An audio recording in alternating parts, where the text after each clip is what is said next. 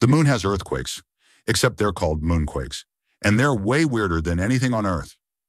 On Earth, earthquakes last seconds, maybe a minute. Moonquakes last up to 10 minutes. The ground shakes for 10 straight minutes. The Apollo astronauts left seismometers on the moon in the 1960s and 70s.